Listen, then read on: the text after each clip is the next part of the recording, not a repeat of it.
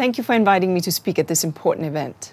My deep appreciation to His Serene Highness Prince Albert II of Monaco for your continued leadership on this important topic. My thanks also to Jamie Isbister, Australia's Ambassador for the Environment, to my ex-colleague Minna Epps from IUCN, and to scientists Dr. David Suter, Dr. Serge Plains, for driving this critical scientific piece on the status of our coral reefs. It's a pleasure to be here today, surrounded, even if virtually, by former colleagues and continued collaborators. However, it is not a great pleasure to be again talking about the decline of our coral reefs, which IUCN has been flagging for years. Most of us don't get to see coral reefs, but out of sight can't be out of mind for such important ecosystems. So while coral reefs cover less than 1% of the ocean, they serve as home to a quarter of all marine life, living in symbiotic relationships honed by millions of years of evolution. For humanity, they provide food, medicines, protection from storms, recreation, and inspiration. Unfortunately, according to the Global Coral Reef Monitoring Network, 14% of the coral from the world's reefs disappeared between 2009 and 2018. Coral-building species are disappearing the fastest due to climate change. Last month's IPCC report told us that climate change is intensifying and fast, and that is a disaster for coral reefs, as also underwritten by the 2020 research from IPBES. Coral reefs are projected to decline up to 30% of former cover at 1.5 degree warming, and at 2 degrees warming, only 1% of corals will remain. Essentially, we're talking about de facto extinction. Now, such statistics make it absolutely clear why success in the Paris Agreement is a non-negotiable, not just for reducing emissions, which is absolutely essential, but also to adapt to existing and growing impacts.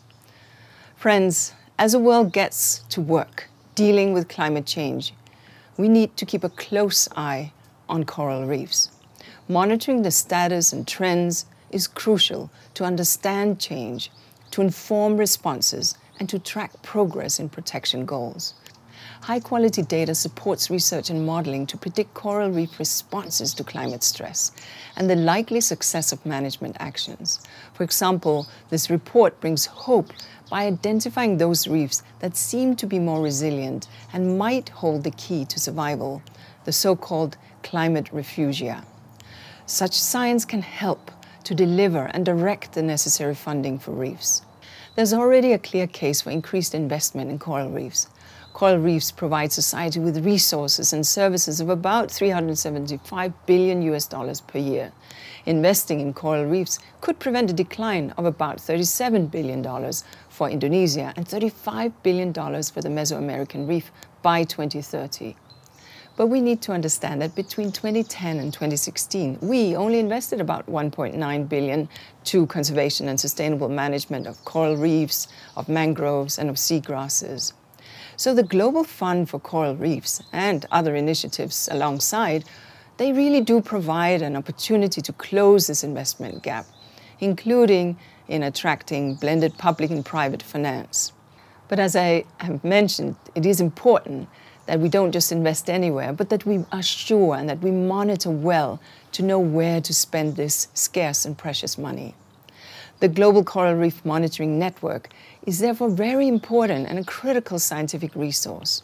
Aside from identifying funding opportunities, the work of the network provides a really important baselines and opportunities so that we can track progress, and that matters greatly.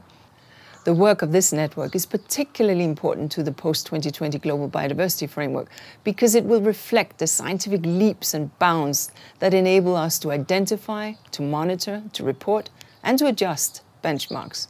So this will increase the chances of delivering on the clear and ambitious targets for the Global Biodiversity Framework once we have agreed it.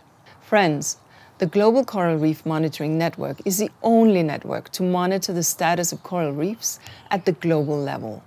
If the international community supports and strengthens this network, we will increase our chances of ensuring the survival of the world's crucial and beautiful coral reef ecosystems.